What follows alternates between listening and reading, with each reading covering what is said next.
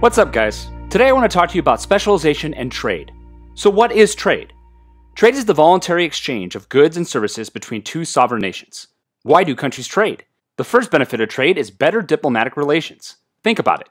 Trade partners are going to be less likely to go to war with each other. In fact, they have a mutual interest to see their trade partners succeed and be more prosperous. It wasn't over. It still isn't over. Another benefit of international trade is greater utility around the world. Utility has a better chance of being maximized when there's a greater variety of goods and services to choose from. Think about it. Do you like to have just cornflakes or Cheerios? Absolutely not. You want to go after those Fruity Pebbles, those Corn Pops, that Captain Crunch Crunch Berries. Sorry, now I'm really hungry.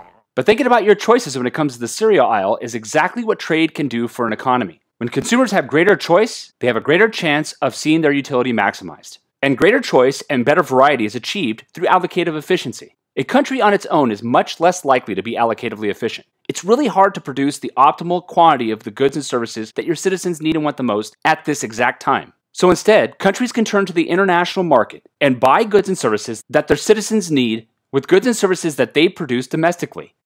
Greater allocative efficiency is achieved through greater quantities and greater choice. At the end of the day, countries flourish because they have a greater variety of goods after trade. Domestic goods and imported goods together meet the needs of their citizens. Another benefit of trade is greater output around the world. As you're going to learn today, trade can better ensure that economies around the world will be more productively efficient and waste less resources in the production process. Greater output is achieved when resources are used more efficiently. Trade can also ensure that economies around the world can increase their production possibilities and shift their PPCs outward. For example, let's say France and the United States engaged in a trade agreement. France needs greater resources in order to increase their ability to produce. So they trade with the United States in order to gain those resources. The French? With improved technologies and raw materials, France can now produce at a point that is outside of their current production possibilities curve because their capacity to produce has increased, shifting their PPC outward as they have gained more resources and increased their productivity. But before all these benefits are possible, countries have to decide whether or not to trade or not to trade. Countries will only engage in trade if the trade agreement is mutually beneficial for both countries involved. This is a very important fact of trade. No country is going to trade with another country if they're the one doing all the work. Both countries have to receive some kind of benefit from the relationship. The answer to whether or not countries will mutually benefit in a trade agreement lies in efficiency. Okay, scarcity exists. And because of scarcity, trade is not all about output. Instead, it focuses on finding efficiency. Let's say the United States uses trees as a natural resource to produce lumber, but because of productive inefficiencies, uses all of their trees to just produce lumber and no other goods. I'm sure the United States needs other tree products besides lumber. So what the US should do is find a trade partner who is more productively efficient at producing lumber. They should trade a good they produce domestically in the United States for lumber, freeing up those trees as a natural resource to produce other tree-based products that consumers need and want in the economy. Instead of just lumber, now the United States has lumber, paper, and furniture. Why have only one good when you could have three? If every country in the global economy does this exact same thing, you see how variety and choice could grow through trade.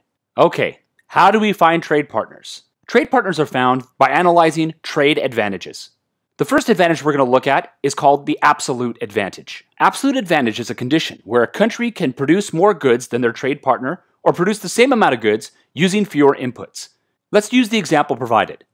Let's say the United States and Panama can produce two goods given their resources, coffee and corn, and the United States and Panama potentially want to enter into a trade agreement with each other. Analyzing this output, which country has the absolute advantage in coffee production? It's going to be the country that simply can produce more coffee than the other. If Panama can produce 700 billion tons of coffee and the United States can only produce 350 billion tons of coffee, Panama has the absolute advantage because it can produce twice as much coffee as the United States. We now need to find the absolute advantage in corn production. When looking at the output, the United States can produce 800 billion tons of corn, and Panama can only produce 50 billion tons of corn. The United States definitely has the absolute advantage because it can produce 750 billion tons more corn than Panama.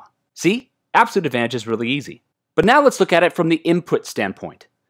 Canada and Sweden can produce two goods, syrup and cheese.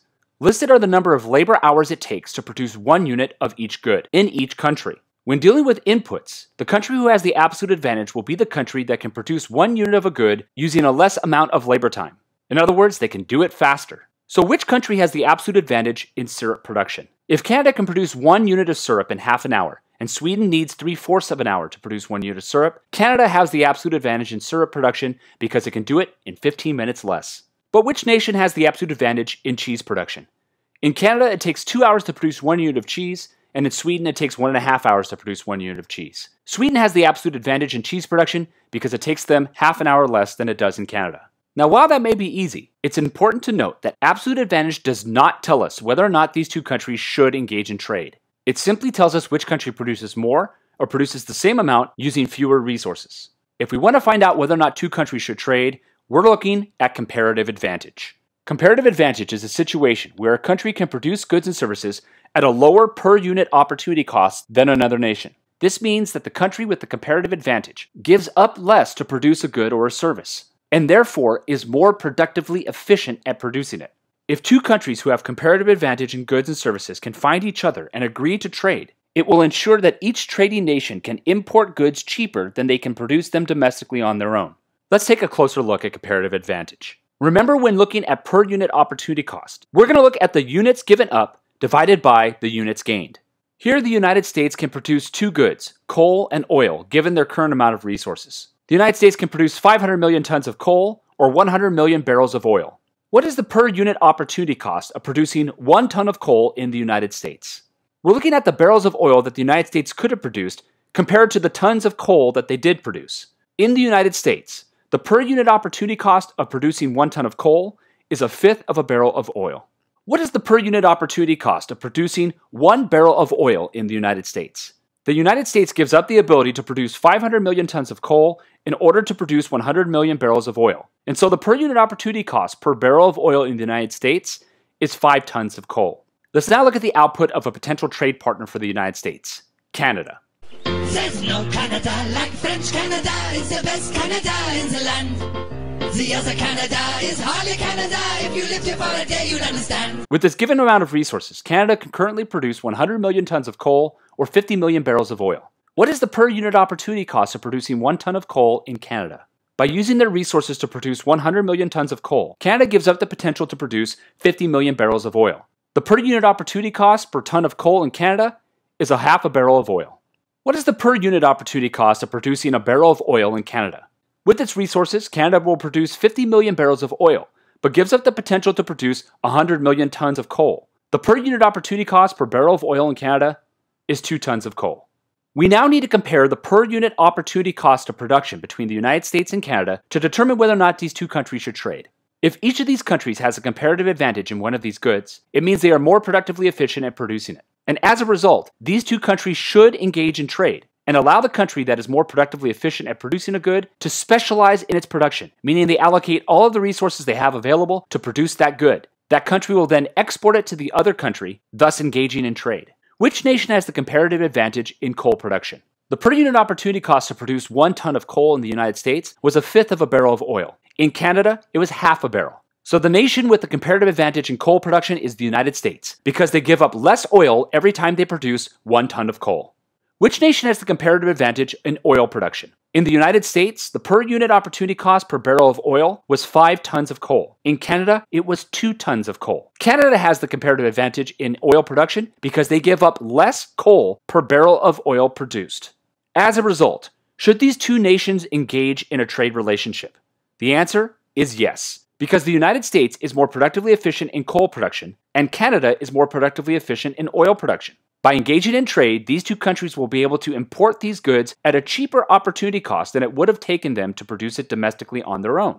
For example, the opportunity cost of producing a barrel of oil in the United States was 5 tons of coal. They can import it from Canada at a much cheaper price, say 2 tons or 3 tons, and it's still less than it would have taken the United States to produce it domestically. The same is true for Canada when it comes to importing oil.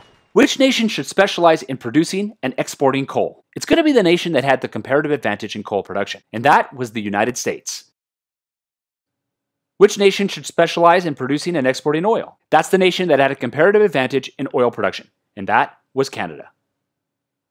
In trade analysis, there are 2 different types of questions you can see. The first is an output question, which is just like the question you worked through with me. You can identify output questions because they'll use output units in the schedule.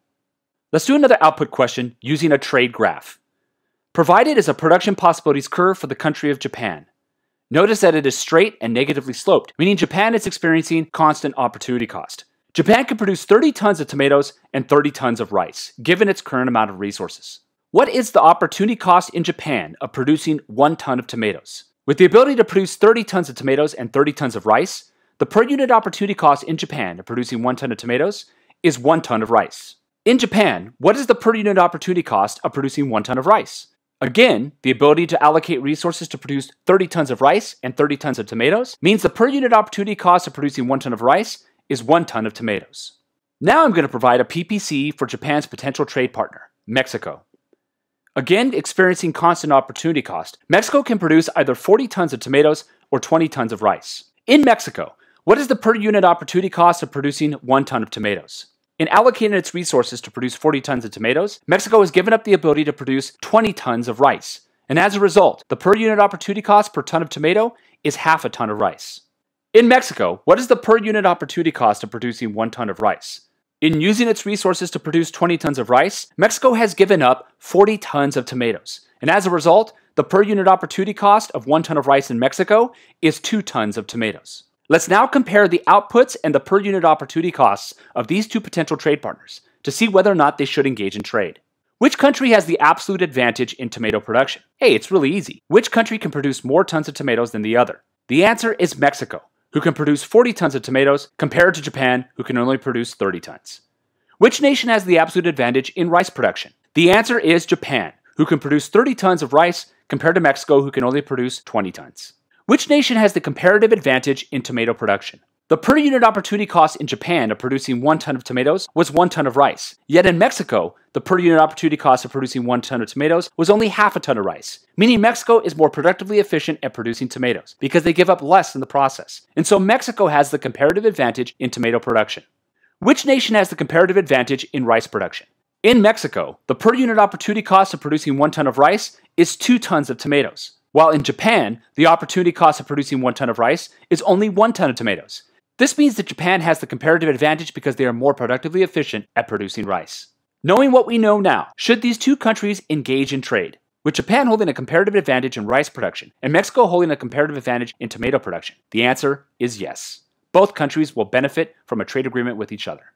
In trade analysis, there are also input questions. When answering an input question, think of production in this way. In the time it took to produce a unit of good A, how much could I have produced of good B?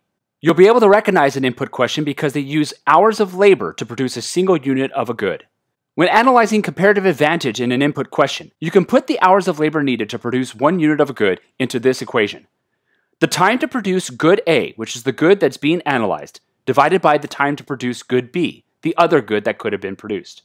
Provided is a schedule for the country of Italy. Italy can produce 2 goods, lace and nets. In Italy, it takes 2 hours of labor to produce 1 unit of lace and 1 hour to produce 1 net. In Italy, what is the opportunity cost of producing 1 unit of lace? In the time it took to produce 1 unit of lace, how many nets could Italy have produced in that time? If it takes 1 hour to produce a net in Italy and 2 hours to produce lace in Italy, in the time it took to produce 1 unit of lace, how many nets could have been produced? The answer is 2 fishing nets. In Italy, what is the opportunity cost of producing 1 fishing net? In the time it took to produce 1 fishing net, how many units of lace could have been produced? The answer is half a unit of lace. Let's now compare Italy's production to a potential trade partner, Brazil. Which nation has the absolute advantage in lace production? Here we're looking for the country that can produce a single unit of lace in the fewest labor hours. Italy has the absolute advantage in lace production because it takes 1 less hour to produce 1 unit of lace. Which nation has the absolute advantage in net production? In Italy, it takes 1 hour to produce 1 net, and in Brazil, it takes 2 hours. And so Italy has the absolute advantage in net production as well, because it takes 1 less hour to produce 1 net. Which nation has the comparative advantage in lace production? Using the time it takes to produce 1 unit of lace, we're looking for the country that gives up the fewest amount of nets that could have been made. In Italy, in the time it takes to produce 1 unit of lace, they could have produced 2 nets. In the time it takes to produce 1 unit of lace in Brazil, they could have produced 1.5 nets. And so Brazil holds the comparative advantage in lace production because they only give up 1.5 nets compared to Italy, who gives up 2 nets. Which nation has the comparative advantage in net production? In Italy, in the time it takes to produce 1 net, they could have produced half a unit of lace. In the time it takes to produce 1 net in Brazil, they could have produced 2/3 a unit of lace. And so Italy has the comparative advantage in net production, because they only give up half a unit of lace compared to Brazil, who gives up 2/3 a unit of lace. Knowing what we know now, should these two nations engage in trade? The answer is yes. Italy holds a comparative advantage in net production, and Brazil holds the comparative advantage in lace production, meaning that if these two countries trade, they will mutually benefit from this agreement. Who will specialize in producing and exporting lace? Because they hold the comparative advantage, Brazil should allocate all of its resources towards producing lace and export it to Italy. Which nation should specialize in producing and exporting nets? Because they're more productively efficient and have a comparative advantage, Italy should allocate all of its resources towards producing nets and export them to Brazil. Okay, it's time for a quick review of today's major points. Trade is the voluntary exchange of goods and services between two sovereign nations. Besides improved diplomatic relations, one of the benefits of trade is greater utility around the world, as a greater variety of goods and services after trade have a better chance of satisfying the needs and wants of consumers everywhere. Trade can also lead to greater output around the world, including the ability of countries to shift their PPCs outward and increase their capacity to produce. Countries will only engage in trade if it's mutually beneficial for both countries involved. Determining whether or not trade is beneficial depends on trade advantages. A country has an absolute advantage if they can produce more goods or produce the same amount of goods using fewer inputs. A country has a comparative advantage if they can produce a good at a lower per unit opportunity cost than their potential trade partner. If both countries have a comparative advantage, these two countries should engage in trade, and the country with a comparative advantage should specialize in producing and exporting that good. Thanks for joining me today. We'll see you next time on Intro to Econ.